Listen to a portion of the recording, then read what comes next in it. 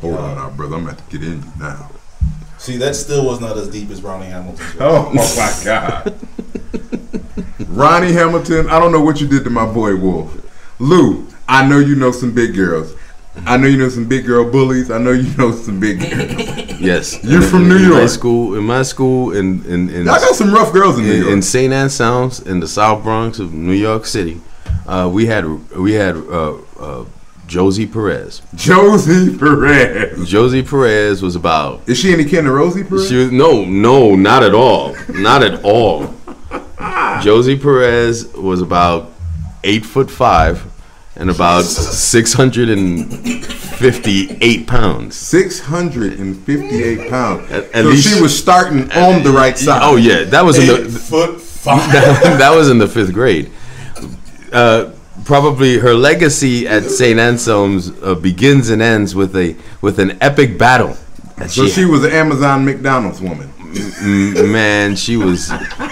Okay, she was 3 Amazon McDonald's. So she was Shawn Rogers with a wig. Yes. You know, she was The Rock before The Rock existed. She was Mark Henry with a goatee. So, but her biggest moment, if you excuse the pun, was well, that's my job. She was in the 6th grade.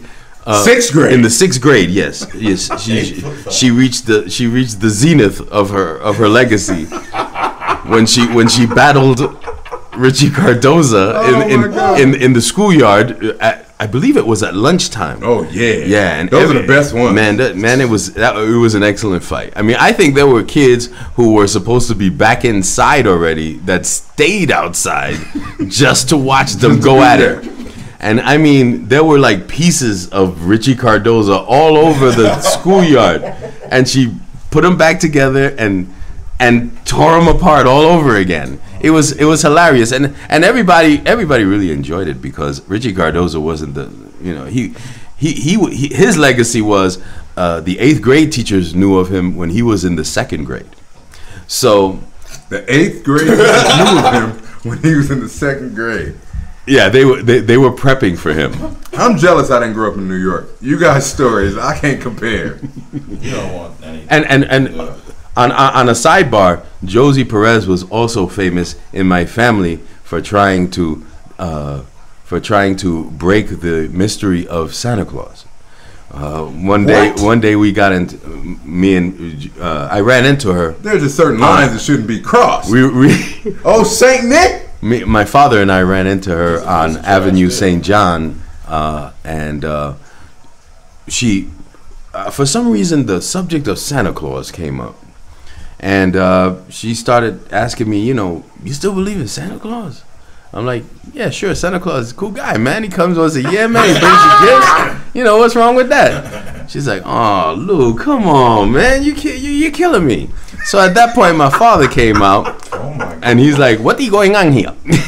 So he got wind of what was going on, and at that point, he totally lost it, and he grabbed me by the arm and he hauled me down the street. And I'm like, oh, wait a second, Pop. She's trying to explain something about Santa Claus. And Josie was screaming down the street, don't believe it in Lou. They're fooling you. They know Santa Claus. My father was like, don't listen to her. And he started cursing in Spanish. Mm-hmm. But that's Josie Perez has a very, very large part in my background. Did you date her? Oh no! I wouldn't have dated. I would have dated. I would have dated Bigfoot before I would have dated Josie Perez. I'm gonna tell you something, man. Don't sleep on the big girls. They are. I love big girls. They are a lost resource. I love big girls. So in my college years, they were my financial aid. Man, you spend the evening with a big girl. You're not leaving empty-handed. Really? And I'm not even talking about money. I'm talking about food. I'm talking about outfits. They can cook. And they're very grateful. They are very grateful. See, let me tell you something, fellas. If you're getting your feet wet, if you're young and you haven't had a lot of experience with women, try big girls. It's a whole nother level. Now, you're going to eventually transcend, but it's definitely a level you don't want to miss. You know, I'm a bigger fella, so for the longest I shied away from big girls. You know, but college years, yeah, I went ahead and tried a few things, and I was very surprised. It was a lot. I gotta be honest. It was a lot more enjoyable than I would have thought. They were a lot more. What's the word I want to use? Flexible. Flexible. Well, really? Absolutely. But you want to restrict the girl on top motion. Oh no! You lay her off the side of the bed. You let the weight fall back on her. Yeah, you want to distribute it away from you. Because though you're in shape, brother, you don't want a thigh like that across you. You're talking about crushed pelvis. Oh, okay. Now, what exactly? I know the terms have changed. It used to be, you know, thick and voluptuous, things like that. What exactly is, I guess, big now? Big now, I'm talking about like 40 plus inch hips, over 6 foot.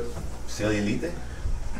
Let's say what Jennifer Hudson was before Weight Watchers. Oh yeah, Effie. Well, she was actually pretty. Yeah, That's what I'm saying. No, big girls are pretty. We're not saying big girls ain't pretty There's now. some very pretty big There's girls some that if hot they big were girls. skinny, it would be a lot of skinny girls out of the game. Gotcha. They're hot. Yeah. But they're just, The weight is the only thing holding them back. a lot of fellas just say they're thick. A lot of fellas just say, oh, they're thick. You know, but now we're not saying the big girls ain't hot now. No. Big girls, there's some hot like, big are they girls. still like, even though they're big, they still have like a semi-figure. They're not like pear. Oh No, no, We're not talking- necessarily. Some of these girls just look like very, very hungry porn stars. Mm-hmm. Like they have shape. They have major shape. Major shape, It's major just- booty, it's major just, enhanced. tatas. I mean, I know exactly what you're talking about, and if it's what I'm thinking, then yeah, I like that a lot. Because you know, tall women. I could actually visualize you with a bigger woman And being in love. and being into it because, like I said, grateful.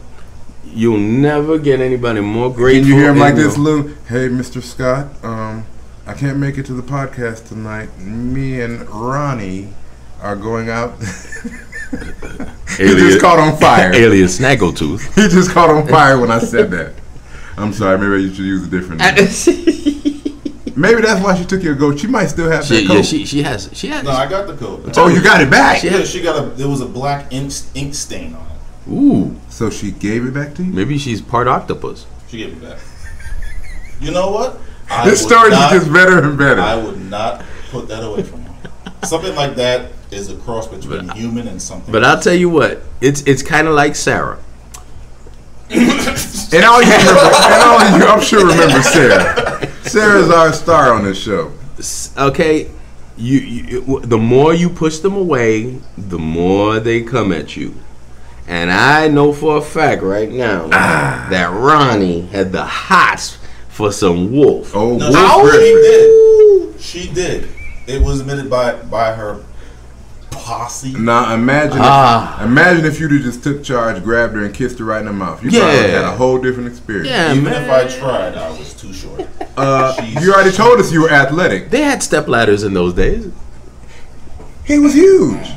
He's like 6 foot, and back then you said you were 300 pounds. You could have climbed up, Yeah. grab onto those shoulder blades, and just swing. Grabbed onto It's them hard to hips. tell where And, her face began because her skin was basically the same exact color of her hair, not including the psoriasis, of course. The only way you could tell is because her eye, the one that moved. A moving eye. One moved. He had a rotating eye. Yeah. I know Yeah, somebody mine was like on. that. He comes to our store regularly, and he's a very popular singer. And I just want to let everybody know that his eye is way worse in person. Way worse. worse than Stuart Scott. Yep. That's an ESPN. In all of analyst, it, by the way. right. Lou, for those who don't know, Lou is an unpaid ESPN analyst. He's been doing it for years. Any team in New York, I challenge anybody to give Lou a trivia question about a New York team. I challenge you. This man has shut me down with the Detroit Lions. I'm a Falcons and a Lions fan as far as football. You know, Lou has shut me down so many times with easy questions. He said, "Hey, you're a Falcons fan? Who did draft first round 1981?" Right. That's the same way I felt. And the bad thing about it is he knows the correct answer. So I challenge any of you out there to think you're smart. When we post this, put a comment and ask Lou a question, and we'll bring it up on air. I guarantee you, no research, Lou will know the answer. Now, is it like any question at all? Any question pertaining to sports. Who scored the most points in NBA history per game? Per game? In one game. In one game is Will Chamberlain. He had 100 points. Damn it. In Didn't even take a breath. I thought. Didn't even take a breath. He looked at you like child. Hershey, Pennsylvania. In fact, we just had the 50th anniversary. The 50th anniversary just passed. It was at Hershey, Pennsylvania. Come on, ladies and gentlemen. Why wasn't it recognized? Oh, it was recognized. You just didn't see it. Oh, no. Even in the article, it said it wasn't. It's not held up as high as it should have been. Because it wasn't televised. There is no video evidence of it. Wow. I just learned something. I didn't know that. I also read that basically they were saying at the time the players weren't. He was, I guess, at the time a phenomenon, I guess. Yes. Compared to everybody He was else. a freak of nature, And yeah. they're basically just saying, there's one good person and everybody else completely sucks. Do y'all hear what I'm saying? Lou just did that off the top of the head. Let me paint you a picture. We're recording here. We're like the Temptations. You know what I mean? Pro Tools only allows us one mic. F you Pro Tools MP. We're going to upgrade real soon. But Real soon. we on one mic. There's a set of keys, some baseball glasses, 75% drinking Deer Park bottle. Totally unsolicited. A few cell phones from various companies, a Georgia Force buy one get one free ticket. I'm going to use that. Okay. The games are like $8. I gotta go. And Lou doesn't have anything in front of him. He doesn't have any paperwork. He doesn't have any notes. We are really, truth be told, pod.com. We go off the top. This is what we feel. It was almost a blessing in disguise that the computer shut off and our first take was erased. Because, to be honest, our first show was picking up a bit slow. We were getting it there, but this show, I hope you guys are enjoying this as much as we do because this is therapy. I love talking to you. I love being in front of you. We love being on top of you. Absolutely, as long as you're a woman. Well, as long as you were born a woman. Yes.